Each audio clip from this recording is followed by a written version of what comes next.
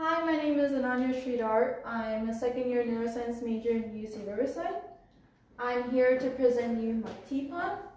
The goal of this project was to apply the tools that I've learned for future projects. So the first thing I did was creating the body. I used the sketch tool and the loft tool to create the curved body. And then I used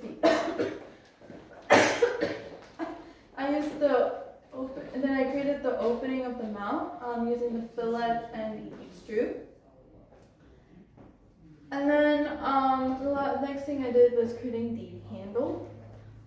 For the handle, I used the sweep tool and the offset plane. And the challenge was making sure the offset planes were aligned and my sketches were also aligned. For the spout, I used the loft tool, and thicken tool, and the offset plane. The difference between the spout and the creating the body was I used the path tool for to create the curved shape, and yeah. For the teapot cover, I used the loft, revolve, the shell, and extrude. Some of the challenges in creating the cover was creating the base, making sure that the teapot cover fits the opening. And then here's the assembly of the teapot.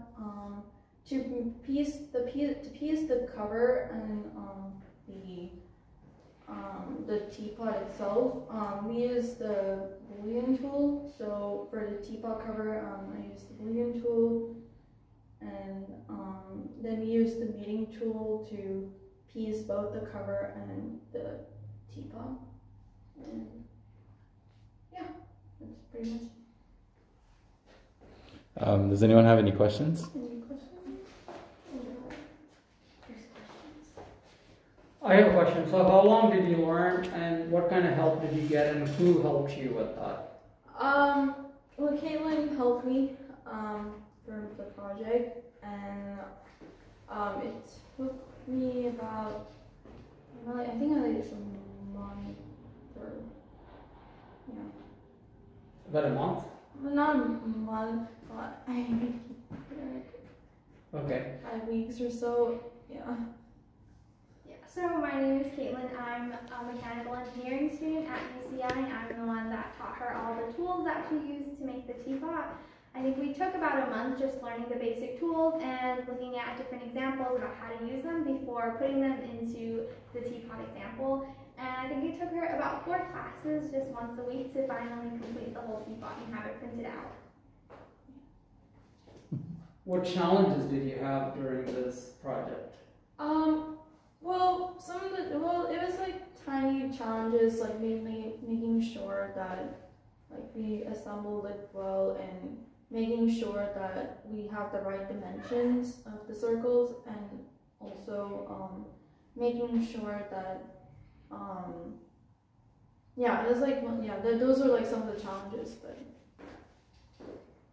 What is your next project? well, my next project is mainly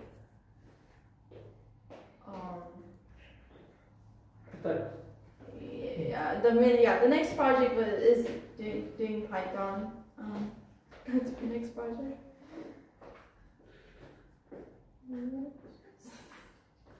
Thank you. Awesome. Let's give a round of applause.